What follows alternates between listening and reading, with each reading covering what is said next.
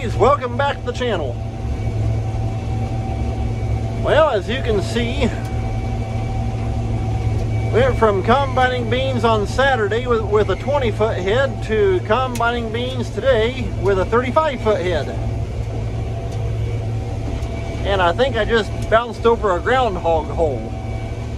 Anyway, hate those things.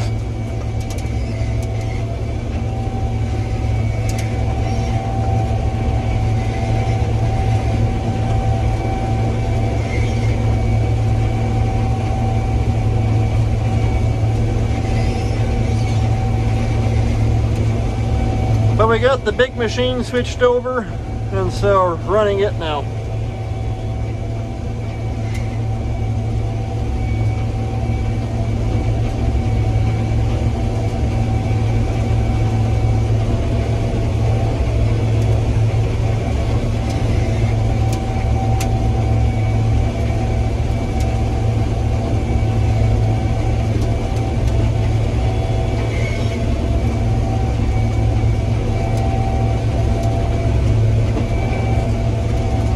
Here's where it would be nice to have a draper head someday. Those are the bean heads that they got the conveyor belts in place of an auger.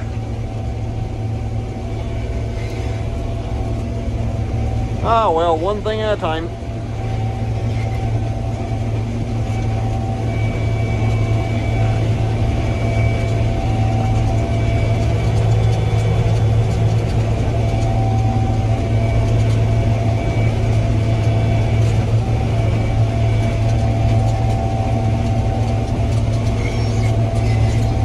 So far though, the beans don't seem to be too bad, and this field is actually pretty sandy. In fact, right on over that way, it goes right up onto a sand knoll, or the sand knob, whatever you want to call it.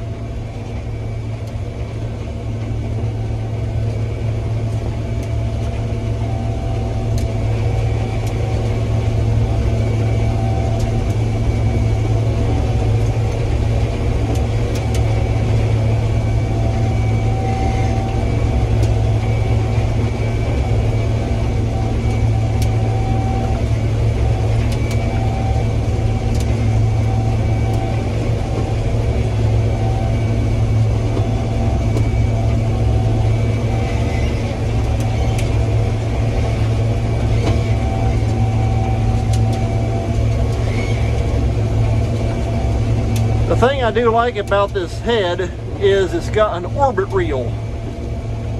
And so, not too sure how well you can see it on camera. You should be able to. But the fingers go completely around. And so, it lets you set the reel back a little bit closer to the auger for better and more even feeding.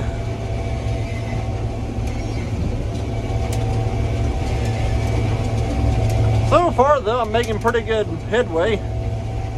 Running along almost 3.5 miles an hour. Not too bad.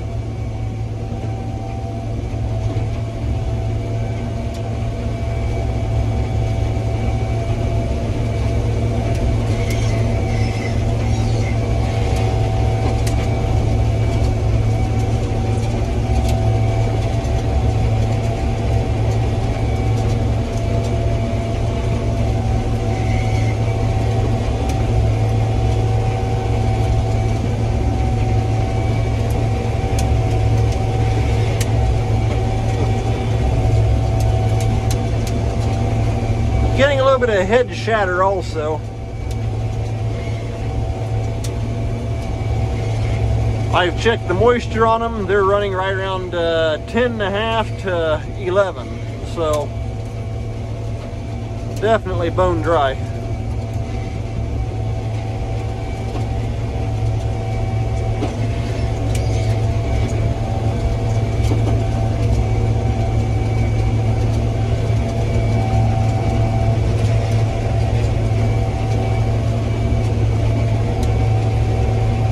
Saturday evening, Dad got the tandem truck, about half full, roughly.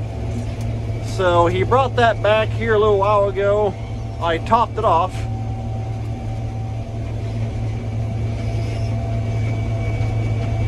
And so he's already taken that out, and we got the grain cart back here. This field's about 20 acres, and so we'll wait and see. It'd be great if the grain cart does not hold it all. That'd be nice.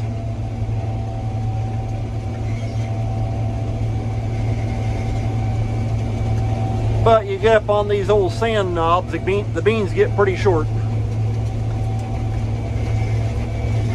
If we could have had nice consistent rain all summer, would have been perfect.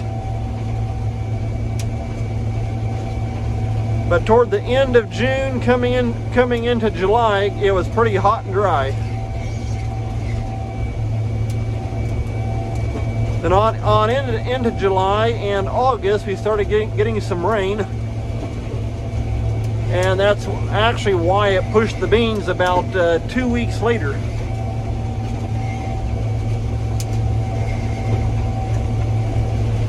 But it did help them to add some more growth and that kind of stuff, along with additional pods. So can't go wrong on that.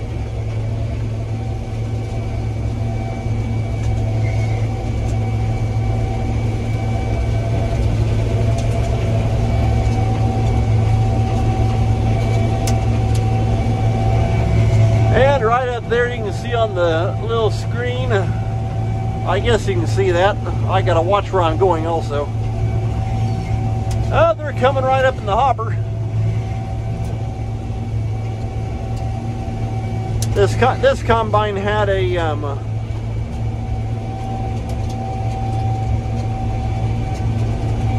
camera on it when my dad and I got it.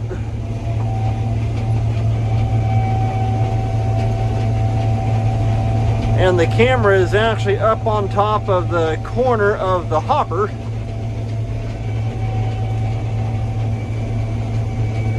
And that lets you get a better,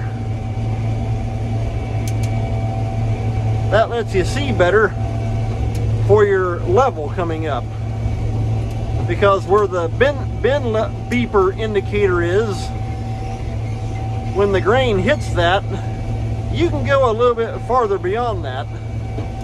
And having that camera, it's actually called a cab cam. But with that camera up there, it lets you see how close you are to running over. So it works pretty nice. Like I say, that was on the combine when we bought it in 2018.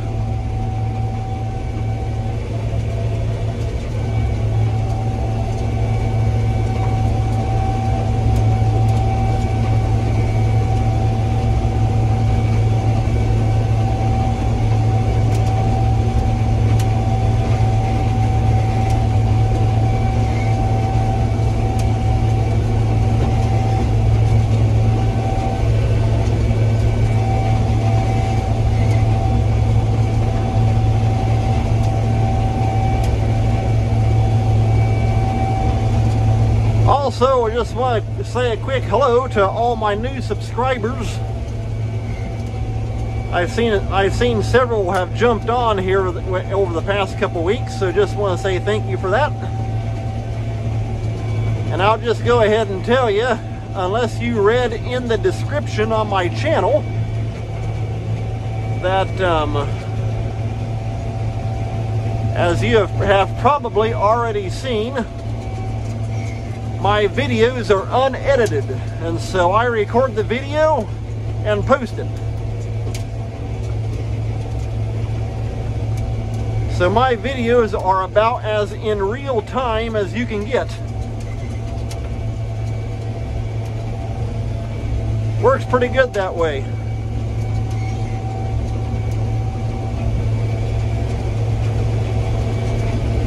I will say one subscriber, the channel name gave me a good laugh. I thought it was pretty funny. In fact, I think I saw it flash up just yesterday.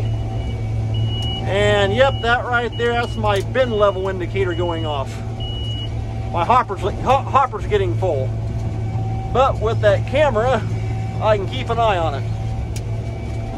But anyway, back to one of my subscribers.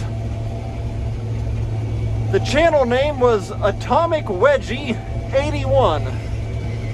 I think that's pretty funny, so I got a good laugh out of that one. That's hilarious.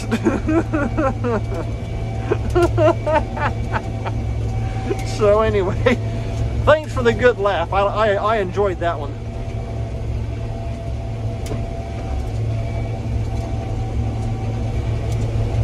But like I said before, if you're looking for channels that have all the fancy schmancy editing and all that, you're not going to find it on my channel. And you're also not going to find all the daily drama and clickbait either. Like one guy I can name.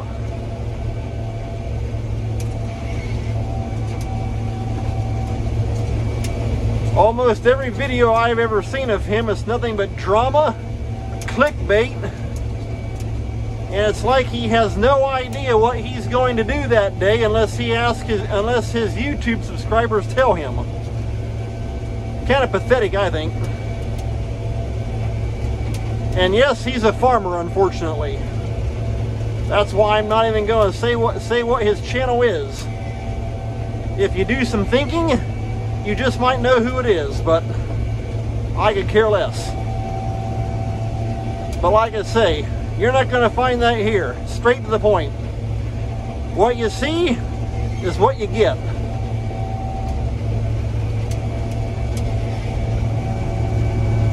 And as you can see right there, it's coming right up close to the top of the hopper, so I think I'm going to be able to make it.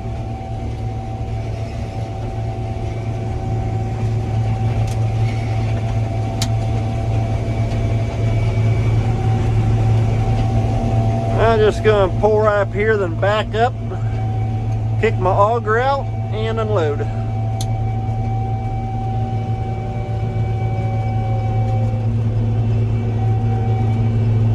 Not too sure how well you can see out that mirror there, but right back there is the tractor with the grain cart. The good old trusty 4840.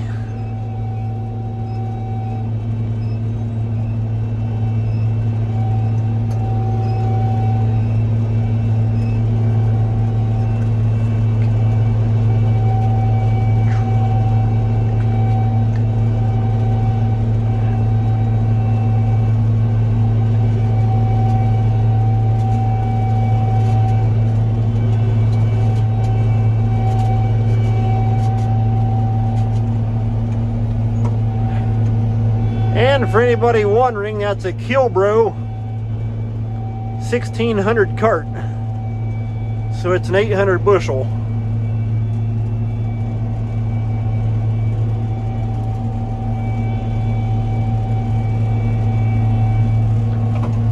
With this long head on this thing, I just gotta watch don't come up and smack the tire with the end of the head. Back when we bought this machine, I actually took the auger, the unload auger, the whole thing clear off the combine, took it down to a machine shop, and I had them add to the flighting and to the tube, I had them add 1.5 feet. That way it would get on out there and I'd have more clearance. With this machine running on the bean head, if we do have a cart driver and if we're running in a big field, what I'll do is I'll stop and he'll come up, I'll unload, then I'll go on. But because it runs pretty close to the end of the head, we do not unload on the go. I have unloaded on the go, but if we do that, generally my brother is running the combine, I'm running the cart. Because when you're running, it works best to have the end of the bean head between the cart tire and the dual on the tractor. That way you have a little bit more room there. That way there's no chance of smacking something. You sure don't want that.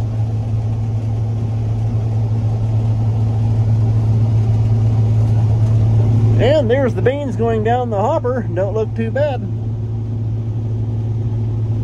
Not too sure how we can see through that screen covering that window. It's kind of hard to see through.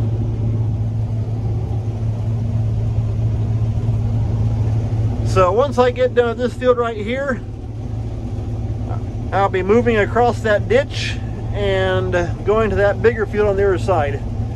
There's about 45 to 50 acres right there.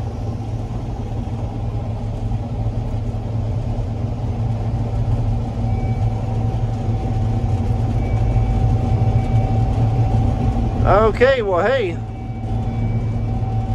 tank's empty.